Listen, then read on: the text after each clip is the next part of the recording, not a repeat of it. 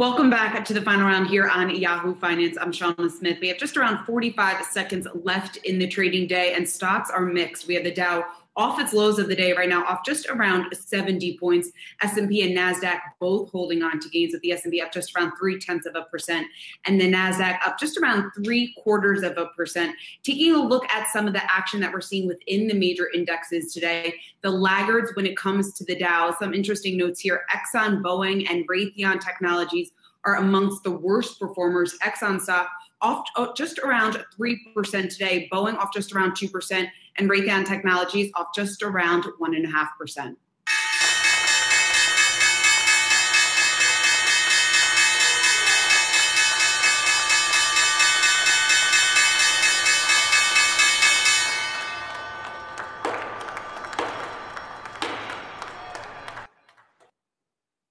That does it for the trading day today. Again, the Dow, the only major average in the red, off just around 0.2%. S&P and NASDAQ, though, holding on to gains. I mentioned some of those losers in the Dow, and it's important to point out some of the big changes that we got after the bell yesterday, shortly after this show wrapped up, when it comes to the Dow Jones Industrial Average. Exxon, Pfizer, and Raytheon Technologies, those three stocks are going to be taken out of the Dow. Salesforce, Amgen, and Honeywell are now in. So Exxon and Raytheon Technologies amongst the worst performers in the Dow today. Pfizer also under a bit of pressure. Then on the other hand, Salesforce, Amgen, and Honeywell, all three of those stocks closing in the green today. Some of the broader action that we're seeing in the market sector-wise: communication services amongst the top performers, consumer discretionary and healthcare leading the way. The laggards, energy moving to the downside, as well as materials, industrials, and utilities. We also got some mixed data here on the econ front, and it's interesting here when we point out some of the trends that we're seeing. So new home sales surging to the highest level since 2006 on the heels of some of that better than expected housing data that we got out last week. And then on the other side of things, the U.S. consumer confidence falling for the second month in a row in the month of August. And this, of course, comes as many more Americans get a little bit more concerned about the economic outlook. But again, Wall Street and Main Street, two totally different pictures, as we have stocks just near all-time highs, with the NASDAQ up just 4 straight record closes in a row. But again, the picture here on Main Street looking very different than what we're seeing reflected in the stock market once again today. Well, I want to bring in my co-host for the next hour. We have Myles Udland along with Rick Newman, Akiko Fujita, and Jared Blickery with us. And Myles, I mean, what's your big takeaway from the action today? Because you take a look at the broader averages, NASDAQ up a record close for 4 days in a row, Dow under a bit of pressure, and then the econ data very mixed.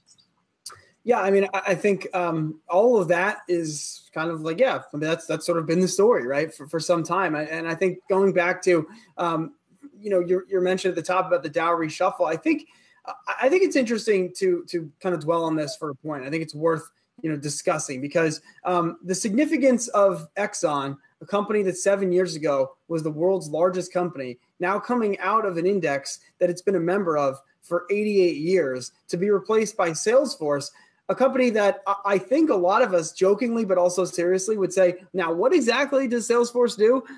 I know that they make a lot of money and they buy a lot of companies and their stock only goes up. But I think it's a pure B2B play, and it speaks to where the economy is headed. If data is the new oil, right? Well, then Salesforce has all the data and Exxon has the literal oil, and there's not as much value in that anymore. And I think while these are symbolic, and Howard Silverblatt, we had him on last hour, he said the Dow is a social construct. And I think it's important to remember that that is worth something, even if the price weighting of the index is kind of silly and doesn't exactly work great. And I think if we try to look at, what's the story of today's market, well, that shuffle we saw, because, the Honeywell for Raytheon swap, that's a 1-for-1, Amgen for Pfizer, maybe you say biotech versus traditional pharma, where things are going, but those are kind of 1-for-1 swaps.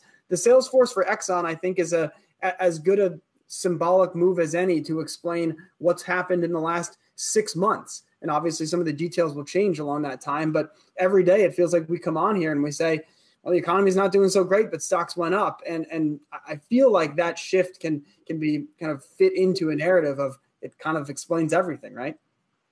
It certainly does. I mean, it really just highlights the fact that it's just a sign of how times have changed when you talk about the fact that Salesforce is now included in the Dow. We don't have Exxon any longer included in that major average. And then also it's important to point out that the reason why we're seeing all these changes here is because of Apple's 4-for-1 stock split. And that's something that Howard Silverblatt really emphasized last hour for us. But Jared, I'm curious just to get your reaction to some of the moves that we saw today. NASDAQ up 4 record highs in a row. S&P, it's its 3rd record close in a row, pushing further above 3,400. Hey, right now we're not too far from 3,500. So maybe it's not, we won't have to wait as long as maybe we initially thought here to reach that next milestone.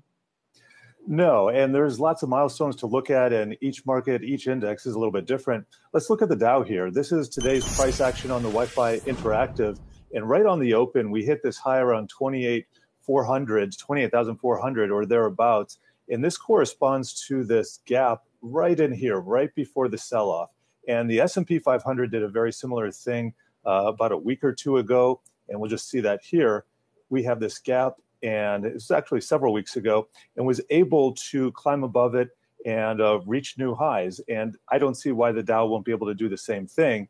Do we take a little bit of a stumble first? That's a big question. We were talking to Liz Ann Saunders in the last hour, and she raised a very important point that the advanced decline line for the New York Stock Exchange and the S&P 500 have been rolling over. So you want to see them make new highs, these indicators showing broad participation when the index is making new highs, and we don't have that confirmation yet. It can take a week or two, but you do want to see that.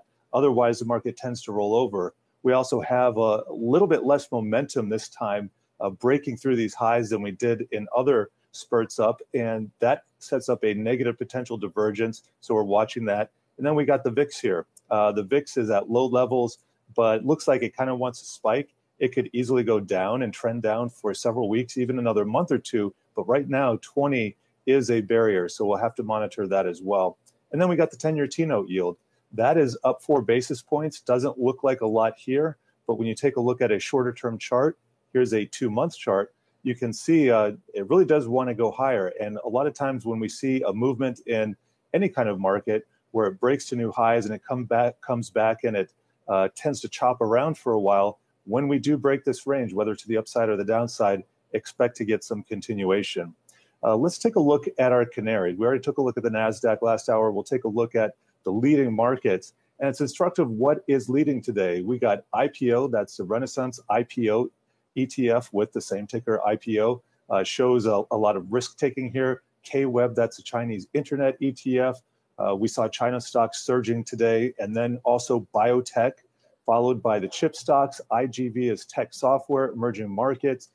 All of these point to growth stocks, and that's very interesting when you consider that we saw the 10-year rise today. Usually we see value and cyclical outperform. Even though they did early on in the session, they gave up those gains and were underperformers the rest of the days.